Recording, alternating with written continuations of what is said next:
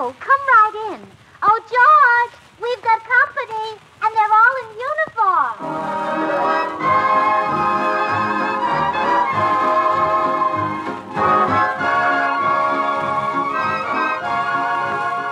This is Bill Goodwin, inviting all you servicemen and women to enjoy another pleasant visit with George Burns and Gracie Allen, our tenor Jimmy Cash, and Felix Mills and his orchestra.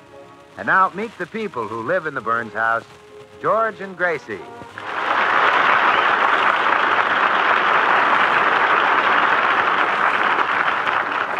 Well, it's morning in the Burns home, and Gracie has just returned from marketing. She's telling George of an exciting experience that occurred while shopping. Well, George, it's simply amazing. I never realized I was so popular. Well, what happened? Well, here I was in this big market, and a huge crowd of teenage fans kept following me and swarming all around me. No fooling. Yes, I was completely surrounded by autograph books. They pushed and milled around me, especially the girls. I'll be done. Yeah, I was with a friend, and goodness only knows what he thought of that wild demonstration. Who was your friend? Van Johnson. He might have had something to do with it. What do you mean? Do the girls like Van Johnson? Like him? He makes the Gracie, he makes the girls gasp for breath worse than Frank Sinatra. Wow. Oh, boy. I tell you what, George, that's going some because Frank Sinatra really gasps for breath. With you with Van Johnson at the market, couldn't you tell the girls liked him? Oh, goodness, no. They didn't even like the clothes he was wearing. The girls didn't like his clothes? No, they tried to tear them right off his back. Gracie, don't be silly. The girls are crazy about Van. He's a good-looking guy. He is handsome, isn't he? You know, George, while we were shopping, Van Johnson turned toward me, and he reminded me of you. Really? Yeah. He said, "How's George?"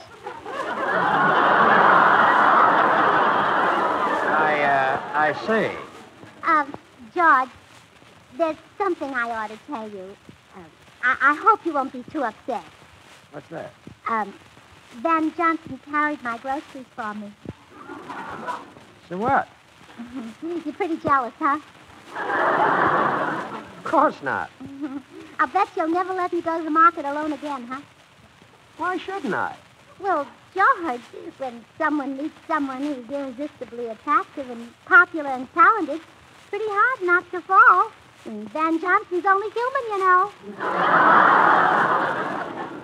Gracie, don't be silly. Nobody's going to fall for you, especially not Van Johnson. You're a settled-down married woman. Van Johnson's type is the young Bobby sock girl. You know, a het cat. Dig me again, Jake. Huh? Oh, you solid, Jackson. You're in the grave. Gracie, don't try to make me think that you're one of those jitterbugs, because you're not. Zoot? No. Toot? Root? Toot? Zoot fruit? Oh, stop. You're past that stage. You're a housewife, a matron. Not what Van Johnson is looking for. Oh, excuse me, folks. I just wanted to ask if Mr. Burns will be home for lunch. No, I'll be at the office, Mrs. Regan.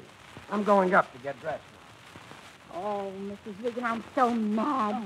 I told George that I'd met Van Johnson at the market, and he wasn't even worried. Has he got anything to worry about? Well, of course not. I wouldn't pay George for 16 Van Johnson. Are you sure you feel all right, Mrs. Burns? That Van Johnson is quite a hunk of boy. Oh, pooh. George was a hunk when Van was still a boy. But, Mrs. Regan, that's not the point. I would like George to worry, even though there's nothing to worry about. Oh, I see. The idea of him saying I'm too old to be hep. Now, if I were your age, I could understand it. Oh, will you see who's at the door, Mrs. Regan? I want to run up and check. Of course. So, I'm too old to be hep, am I? Well, we'll see about that. Well, good morning, Miss Regan. How are you? Solid, Jackson, solid. Huh? Ankle in, and I'll put on a Tommy Dawson record and we'll cut a blanket. Mrs. Regan, what's come over you? I'm in the groove, me cautiously.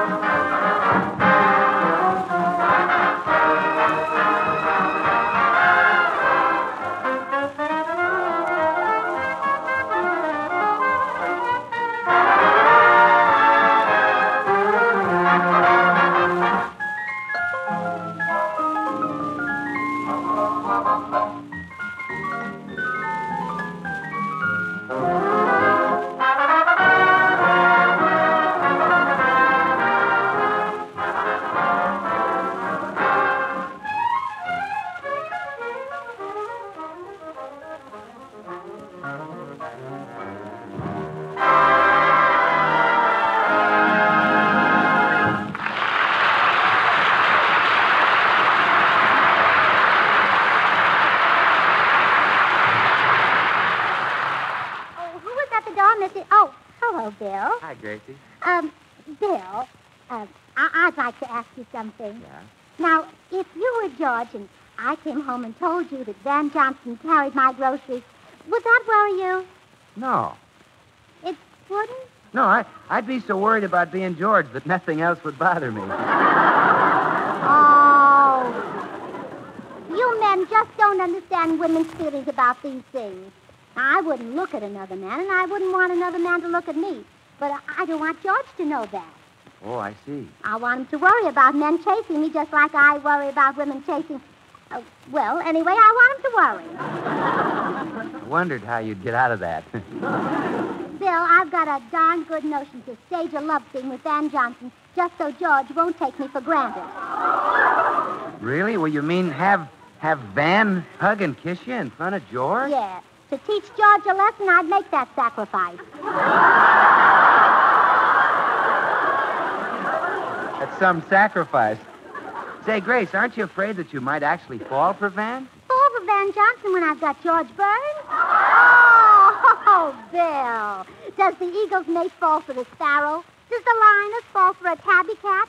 Does the moose's mate chase a mouse? Does the Great Dane's wife chase a...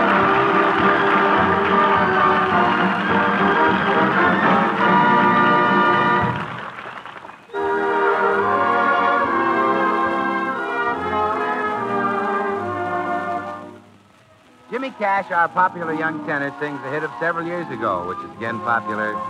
Don't blame me. Jim? Don't blame me for falling in love with you.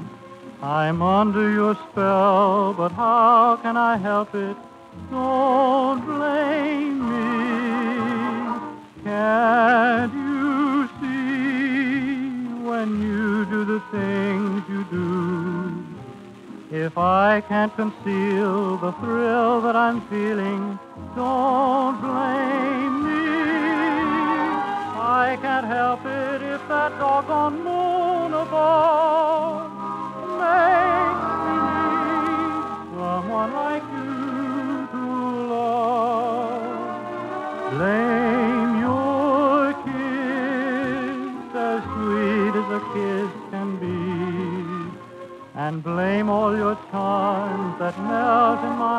charms, but don't blame me.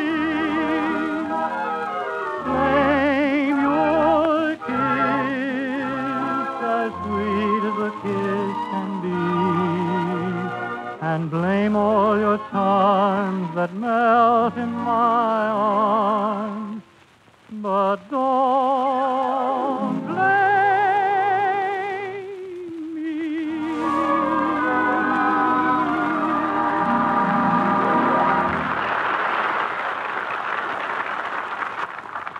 Mrs. Reagan, I've decided to give my husband one more chance to realize that I'm not just a settled-down housewife, but a glamorous, irresistible woman that any man might fall for. What are you going to do? Well, I'm going to turn on all my charm and allure and flirt with him.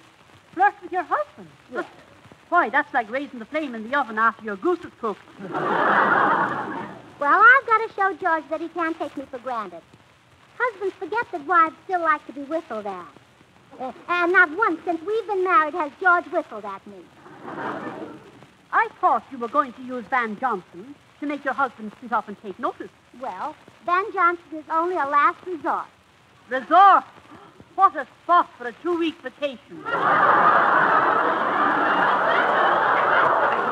Mrs. Reagan, here comes George now. Just watch me work on him. Well, I'm going to the office, dear. Oh, why don't you stick around, you big, gorgeous heap of muscle? Huh? You don't want to leave your ever-loving little mama. Come on, big boy. Kiss me. Kiss you? Certainly. Just stand where you are. I can pucker up and reach you from here. Gracie, is there something wrong with you? Haven't had any complaints yet, big boy. Kiss me. Gracie. I'm captivating. You're what? Captivating. Oh, what do you say, you and I cat? Gracie, would you like a doctor? One at a time, big boy. I'm not through with you yet. Look, this is going far enough. Seems to me we haven't even started. Kiss me, big boy. Oh, stop. I'm going down to the office. I'll see you later. Well, Mrs. Burns, your little scheme didn't work. No, it didn't. Well, I guess there's only one way to convince him I'm fascinating, and that's to get Van Johnson over here to make love to me. But, what if Van Johnson makes love to you and it doesn't convince your husband? Then it'll be just a waste of time. Goodbye, Mrs. Reagan.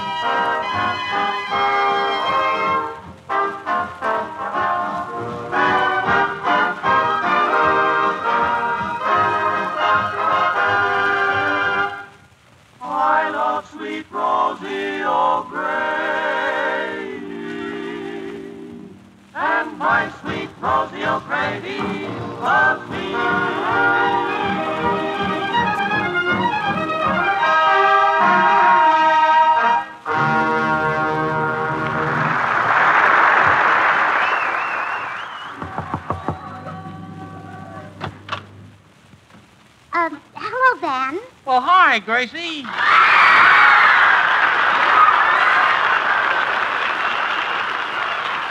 Won't you come in? Oh, thank you.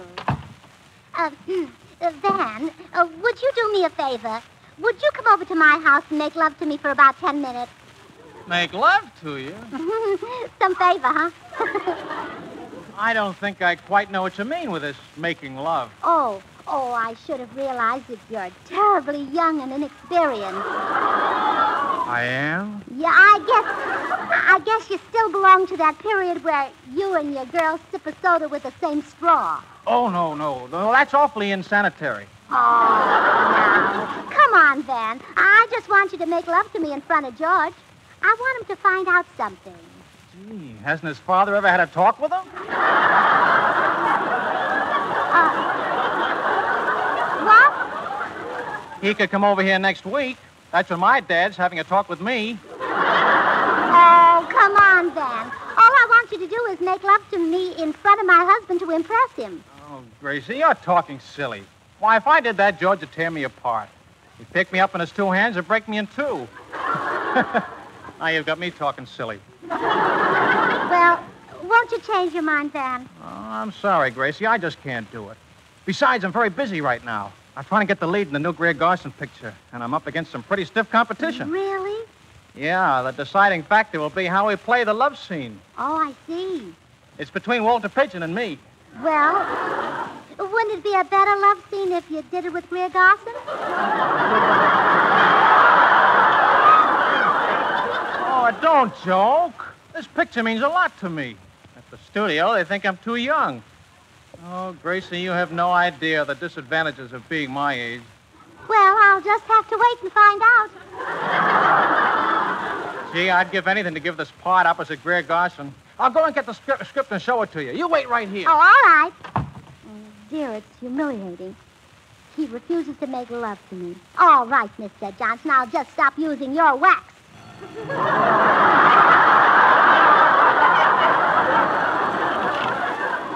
Hello? Hello, yes. Yes, this is Van Johnson's house. MGM calling? Tell him what? You're giving the part to Walter Pigeon? I see. Would you call back in about a minute and tell that to Mr. Johnson? Thank you. Goodbye. Well, I can use this to get Van to play the love scene with me. Oh, Gracie, you wouldn't do that. Oh, wouldn't I? Oh, but Gracie, that's dishonest. So what? Okay, then do it. All right, I will. Gee, I'm easy to get along with. Here's the script, Gracie. Now that I look it over, I'm a cinch for the part. You think so, huh? Yeah. I'll make that pigeon look like a dead duck. Oh, well, then I hate to tell you this, but you're not going to get the part. What? Not unless you convince my husband, George, that you can play a love scene. What has George got to do with it? Only runs MGM, that's all. Runs MGM. Runs Metro George Mayer. I thought Mr. Mayer ran it. George was there when Mayer was just an alderman. Why, George owns 79% of the stock. Gracie, you wouldn't pull my leg, would you? I will if you let me play the love scene with you. It's the only way you'll get that part in the picture. Oh, don't be silly. I've got that part sewed up. Don't look now, but your seam's ripping. Hello? Yes, this is Van. Oh, Mr. Mayor. Yes, Mr. Mayor. I'm staying at attention. What? You're giving the part to Walter Pigeon? Well, what am I going to do? But I'm too big to play Andy Hardy. Yes, sir. Goodbye, sir. Oh, you see, Van, I tried to tell you. Gee, you knew this before I did. George must be the big shot at MGM. Well, of course. Do you think I'd lie to you? Oh, no. You are young, aren't you? Yeah, but there's one thing that puzzles me. If George is such a big shot, why don't I ever see him at the studio? He's the power behind the scenes. That's the way it is with all big business. When you walk into the Santa Fe station, do you see Santa? Why, you're lucky if you see his daughter Faye. Well, if George can give me the part, I'll come over and audition the love scene for him. Oh, good. Be there at 6 o'clock. Meanwhile, give me the script so I can study Greer Garson's part. All right, here. We'll do the love scene on pages 34 and 35. Good. Gee, Gracie, you haven't got long to learn this scene. What if you forget a line? Oh, don't worry. If I forget a line, I'll just look at you and pant. Okay. Oh, by the way, Gracie, how do you want me to play this love scene? Like a sophisticated lover, a caveman, or a soldier on an 8-hour pass? Oh, I'll take one of each. See you later, Van.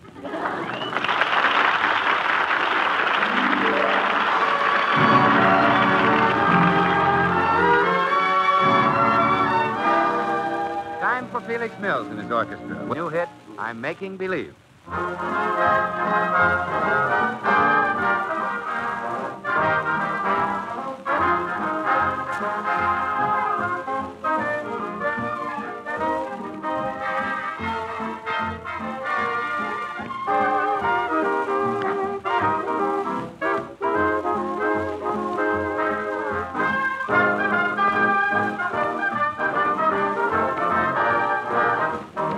I'm making believe that you're in my arms, though I know you're so far away. Making believe I'm talking to you, wish you could hear what I say. And here in the gloom of my lonely room, we're dancing like we used to do. Making believe it's just another way of dreaming, so till my dreams come true. I'll whisper goodnight, turn out the lights and kiss my pillow, making believe it's you.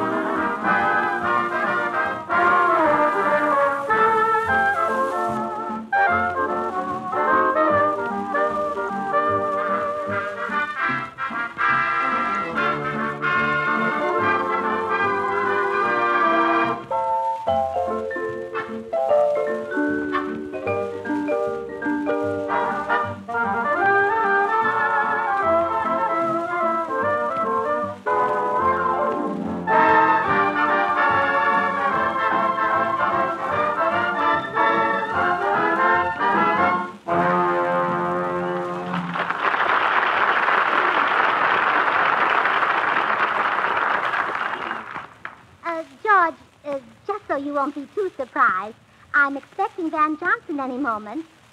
Van Johnson? Yes, the poor boy has simply lost his mind over me. He thinks I'm the most gorgeous, exotic creature he ever saw. Gracie. He's just a silly, headstrong boy with a 20/20 vision. Gracie, are you still trying to make me believe that you're one of the jitterbug crowd and that Van Johnson is mad about you? He's blown his top jack. We're a gruesome twosome. I'm his little beat-up bundle bunny in a dream drape. We're a thing. Now, look. And believe me, Donald O'Connor is jealous. All right, all right. Oh, there's Van Johnson now. Come in. Hi, folks. Oh, Bill, I thought you were Van Johnson. Well, it's a common mistake, Gracie. Girls simply can't tell us apart. Oh, brother. Why, sometimes a girl gets so confused that the only way she can decide which is Van Johnson is for both Van and me to kiss her. Well, the kid loses more dates that way. You mean the girls take you instead of Van? Well, Natch. They know they're in for a gay evening. Has Van Johnson got anything like that to offer?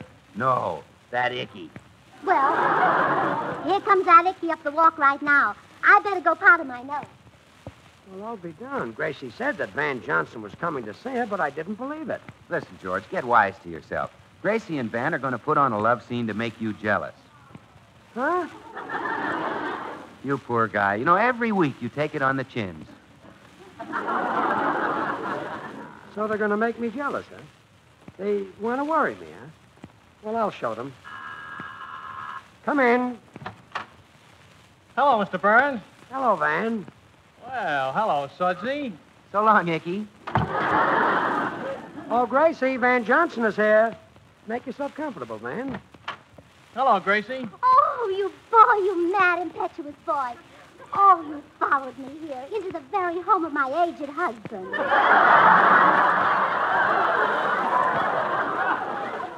Oh, shall we start right into the scene? Oh, George is busy. What care I for your aged husband? Come to my arms, my darling. Let me crush you in a mad embrace. Ah, l'amour, toujours l'amour. skip that part. George doesn't understand Russian. What? Next line. Oh, precious one.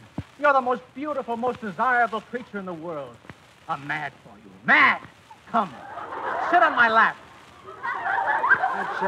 That's a nice suit you're wearing, Van. What did you say, Mr. Burns? I say you're wearing a nice suit. Well, George, I'm sitting on his lap. Well, if you wrinkle it, I'll have Mrs. Regan press it. Gracie, I think I'm flopping. He's pretending just to keep his salary down. Oh, I see. Dearest, my love for you is a flame that consumes me. My whole being is a fire. I'm panting, breathless. It is a little stuffy in here. I think I'll go to the next room and get some air. Oh, Gracie, he thinks I stink. Yeah. Well, I guess you better leave the romantic roles for Sinatra. But I want that part. If he's such a big stockholder at MGM, why did he give me such a brush-off? Why? Yes, why? He wants the part for himself. George? He can't play Pigeon's part. Oh, I don't know. He's got the toes part.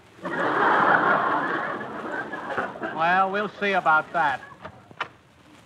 Mr. Burns? Yes? I wasn't very convincing in there, was I? No. Well, believe me, what I did was sincere. It came from my heart. You mean you were serious? Never more serious in my life. Why don't you stop being selfish and give me a chance? Huh? I'll get it in spite of you. Now, wait a minute. You can't stop me just because you own 79%.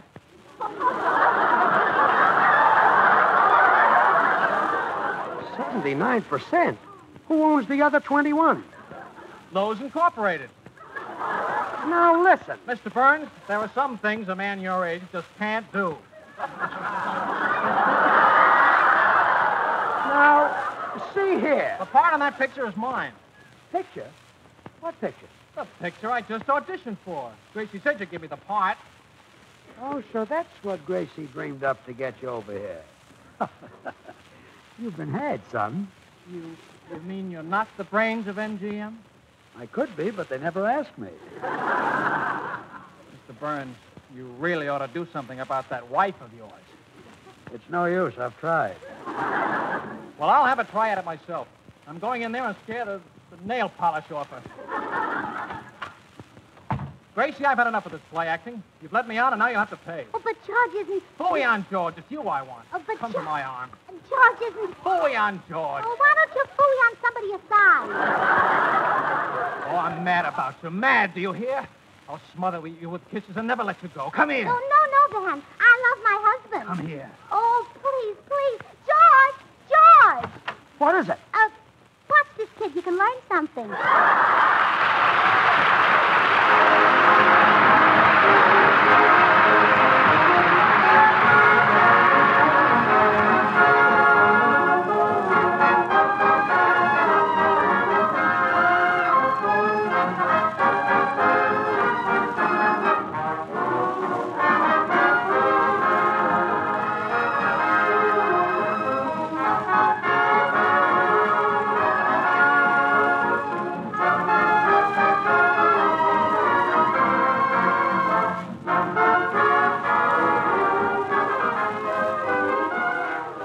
This is the Armed Forces Radio Service.